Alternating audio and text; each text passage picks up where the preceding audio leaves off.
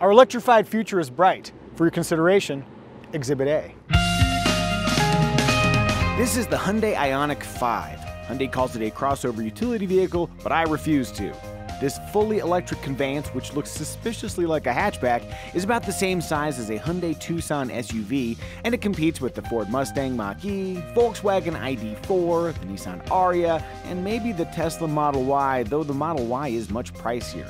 More on pricing shortly. The rear-wheel drive Ioniq 5, that rhymes, can cover an EPA-estimated 303 miles and runs from 0 to 60 miles per hour in the low 7-second range. Choose the dual-motor all-wheel drive version, and it'll zip from 0 to 60 in a Hyundai-estimated 5.1 seconds with a range of 256 miles. I'm driving the all-wheel drive version. Let's convert some electrons into fun. Yeah! The battery pack is a 77.4 kilowatt-hour unit with an 800-volt architecture allowing for uncommonly fast recharge times. According to Hyundai, a 10% to 80% charge should only take about 18 minutes, assuming you've got access to a charger that can deliver 235 kilowatts. Use a more common 150 kilowatt DC fast charger, and that 10% to 80% charge time takes about 25 minutes. With a level 2 home charger, a 10% battery should be fully charged in less than 7 hours. Interestingly, the Ioniq 5 has vehicle-to-load abilities, meaning you can use the Ioniq 5 to power items with a 120-volt accessory outlet. If you've ever wanted to power a child's bouncy house with a car, the Ioniq 5 is your huckleberry. We've been talking about technical stuff an awful lot. Let's break from that and get subjective. Hey, the Ioniq 5's exterior sure is eye-catching. I personally love these sharp creases, pixelated light motif, and yes, its hatchback profile. It's also got a clamshell hood, flush door handles, as is the electric car way, a super long wheelbase, and 6 intriguing exterior colors including blue, teal, and matte gray. You don't have to like how the Ioniq looks, but you do have to respect Hyundai's willingness to get weird. Inside, the cabin is a bit less daring, but it is filled with recycled and sustainable materials. The front seats are also noteworthy for their good lateral support and lack of pressure points, though the headrest felt a little intrusive for my taste. Overall, I think the interior looks handsome and feels decently upscale. But the true test is whether an utterly average American male can fit inside. Luckily, I know a guy. Seated in the front here, the driving position is actually quite nice. I do wish that the steering wheel telescoped just a little bit more, but yeah, no, I can get into a good driving position. The center console slides forward and back 5.5 inches, which is kind of cool. And then if you're charging your electric car, and I certainly hope you are, you can adopt this super reclined position. Time to catch up on my cocoa melon. In the back, headroom and legroom are outstanding. There's also a flat floor, which is nice for whoever is seated in the middle, though my hair does slightly brush the headliner when I'm positioned here. But overall, for a comparatively small vehicle, the Hyundai Ioniq 5 is very roomy. By the numbers, the Mustang Mach-E and Volkswagen ID4 have more cargo space, but 27.2 cubic feet here in the Ioniq 5 is still plenty of room to haul around your friend's gear and a pie from the Julian Pie Company.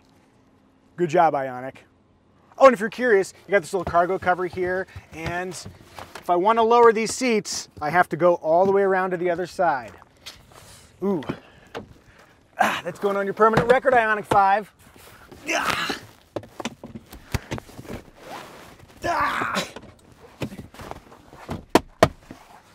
Lastly, there is a frunk, but it's a little guy.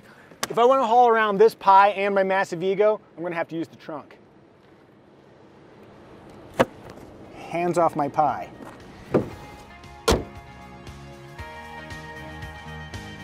So far, the Ioniq 5 looks promising, but will all that potential be undone by uninspired road manners?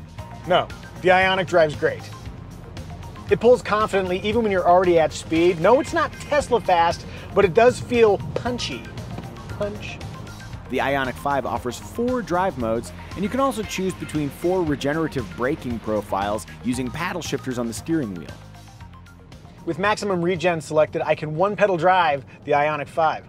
Hey, that rhymes. I'm coming to a complete stop here, and I'm not going to touch the brake pedal. Oh, let's see what happens when we come to a stop. Will it be smooth? I hate to say it, but I don't think I could have done that any better myself. I'll add that the texture on the back of the paddles feels lovely, and if you do use the brake pedal, your foot will be greeted by a completely natural feel. In terms of road comfort, the Ioniq 5 ranks well. It rides very smoothly, and that's matched to a cabin that is quiet, which is really hard too, because oftentimes in gasoline cars, the engine noise covers up some of the sounds that the wind and the road are making, but not here. No, it's genuinely quiet. If you're driving with gusto, the steering feels tight and precise, and when you have sport mode activated, there's a satisfying heft. My pie is sliding around. One thing I've noticed though is that there's not a lot of information that comes through the steering wheel, but that's okay. If you're driving fast enough, just listen for the tires. Are they squealing? Then you're going fast enough. Push it around corners and you will notice some body roll, but the Ioniq can indeed hustle if you're feeling the need. The need to drive at a slightly quicker pace than normal.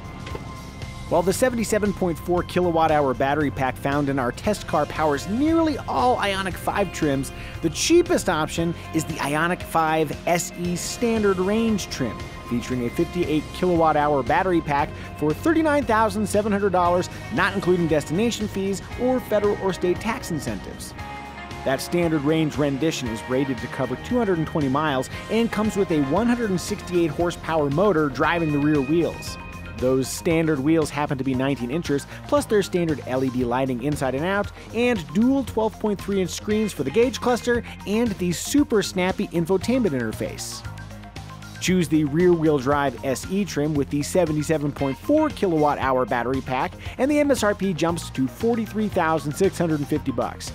Is the bigger battery pack's extra 57 horsepower and 83 miles of range worth $4,000? Personally, yes, but follow your heart.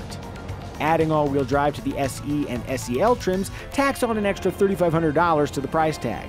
In most expensive SEL all-wheel drive limited form, the asking price reaches $54,500, again, not including destination charges. On the higher SEL and limited trims, you'll find upgrades like a hands-free liftgate, panoramic moonroof, 360-degree camera system, remote parking abilities, and a head-up display with augmented reality functions. Regardless of trim, all Ioniq 5s include a complete suite of active driver assist tech. Things like lane keeping assist, automatic emergency braking with bicyclist and pedestrian detection, and a range of capabilities to help steer you around threats and prevent you from pulling in front of other cars at intersections. One other bit of driver assistance is highway driving assist. This optional system can now adjust the vehicle's position in its lane, accounting for adjacent vehicles that get a bit too close or cut in front of you.